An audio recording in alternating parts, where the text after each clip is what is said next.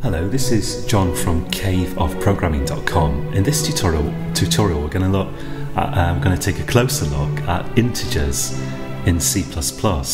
And although this topic is not the most interesting, and we're going to get on to more interesting stuff soon, it's important to know. So you don't have to memorize everything that I show you here, but it's good if you at least see it and just play with it a little bit, because it will stand you in good stead for the future. So I kind of want to run this past you.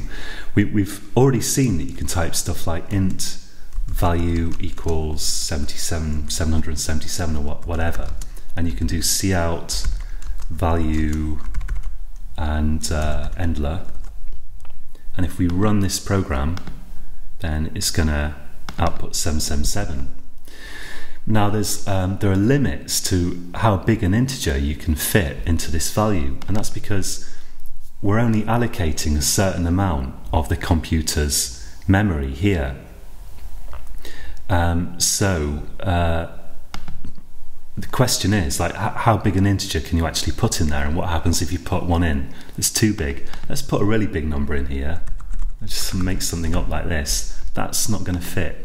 So let's run this program, and we can see that the number we've got out is basically nonsense. It bears no relation to the number that we tried to put in, because we're trying to put too big a number into too little memory. And we've also got a warning in Eclipse here, overflow in implicit constant conversion. So I guess this is a constant, and we're trying to convert it to an int, and it's just not going to go. So I'll change it back to something sensible. So how do you know, like, what value is too big to put in an int? Well, we can explore this a bit further in two ways. One thing we can do is here below the include iostream statement, type hash and include limits.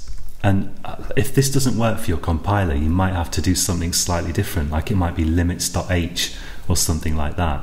And if that is the case, well, I'm sorry, but you might have to Google limits for your particular compiler, but I think this will work on hopefully most. So type include limits, and that's got to go below this iostream include and before this using namespace standard. And you can then do stuff like this, cout int underscore max endler. Get rid of that stray bracket there, and let's run this, and that will show you the maximum value that you can store in an integer, which is this. So let's put in here max int value. And there's also like I need another kind of chevron thing here, insertion operator. There's also a minimum value that you can store in an int. So let's put that in, and that's int min. So if we run this, we can see the minimum and maximum values that we can store in an int. And interestingly, notice that they're not the same. One's ending in 48 here, and the maximum value is ending in 47. So that it's not just one's just not positive and the other's negative. They're actually slightly different values off by one. And I think we'll go into the reason for that in a video or two down the line, because it's worth knowing. But you have to bear in mind that you can't fit all values into this int. And if you want to know what else is in, so this int max is like a constant that's stored in this file that we've included in our program here. We'll talk about that more later. But if you want to know what other values you can use in there, go to a browser, and if you search for limits.h,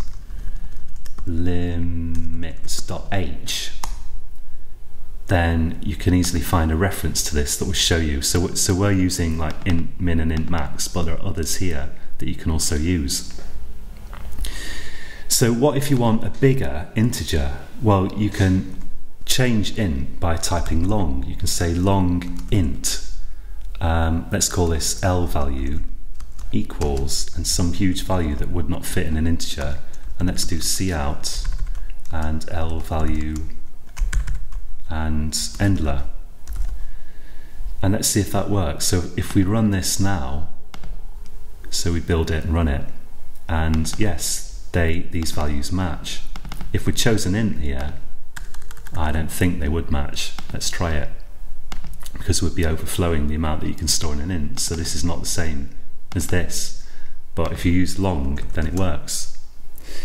Now there's also a short int, let's call it s value, and you can fit quite small values in this.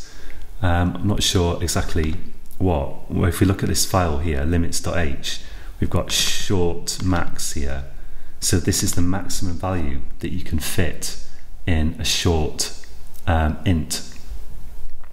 So let's go back to Eclipse, and we should be able to fit that in there. And let's just do a cout on that. I'm going to copy this one and put s value, and we'll compile it. Project build to get rid of that warning, and let's just run it. I could have just hit the run button actually. So yeah, that works. So most of the time you can just use like int and you don't really have to worry. But if you've got a really big number, you have to worry. And sometimes you want to save memory if you've got like a whole load of ints, and then you want to use a short value, or there might be some other reason why you want to use it. Another thing you can do here is you can use the Sizeof operator to find out how much memory these types actually use. So we could say here cout and size of int, let's say, and then I'm going to type Sizeof, and this is technically an operator, like this is an operator. I guess equals is an operator. Never really thought about it, to be honest. Plus is certainly an operator. This is also an operator, although it's got multiple characters in it. It's not just one symbol. But we call these things operators. They kind of operate on data somehow. And this one requires 2 brackets like that, or that's how you most often use it. And then we type int in there. Or you could also type a variable name in there, like value or s value or whatever. Let's try this though, and la. And if we run this, it's going to say size of int 4. What's that for? Well, it's 4 bytes, or in other words, it's 4 times 8 bits, which of course is 32 bits. So the maximum value you can fit in an int is going to be roughly, not quite exactly for reasons that we will get into, 2 to the power of 32. It's going to be in that region. Or actually a little bit less than that, probably. I don't know. Okay, yeah, so probably half as much as that, come to think of it, because basically we need 1 bit to represent whether it's signed or unsigned, it's negative or positive, but we will talk about that more in the future. So basically, yeah, there's 4 bytes allocated here for an integer, and we could do this, a similar sort of thing with, let's try it with short int, and let's type here short int and see how many bytes are allocated for that. So we'll run this, and we see that the short int is just 2 bytes. So the maximum number that you could represent in this would actually be 2 times 8. Well, 2 times 8 is 16, and because we need 1 bit for the sign, it's going to be 2 to the power of 15, I suppose. If I'm losing you here, don't worry, I'm almost losing myself. But it's just important to know that there are sizes to these types, and you can't, sometimes you need a different size type, is the basic gist here. You also can have, for example, you can use signed and unsigned with these as well. Like I can type unsigned int, let's call it u value equals, and then it can only be positive, it can't be negative, because we could put a negative value here. This is a signed int, meaning we can have negative or positive values in it. That's the default. So the default is a signed int. But if you type unsigned in front of it, then you can only have positive values in. And that means you can store a bigger number in it, because you don't need to use 1 bit internally to represent a negative or positive sign. So sometimes those are useful as well. Let's just output that. It's not going to do anything very interesting, but let's just run it. So with a signed int here at the top, we've successfully represented a negative value. You can't have a negative value in an unsigned int, you're going to get gobbledygook. That's the whole point of it. So that's not matching this. So if it's unsigned, it can only be positive, but you can fit a bit more into it. So sometimes that's useful. And a lot of compilers let you type just long instead of long int, like that. In fact, for all I know, they all do. So often you see just long or just short by itself. So yeah, we've covered integer types. We've looked at limits. We've looked at the limits.h file here. This is actually on your hard drive. There's probably a file called limits.h that we're bringing in with this kind of include symbol, but don't worry about that. We've looked at Sizeof.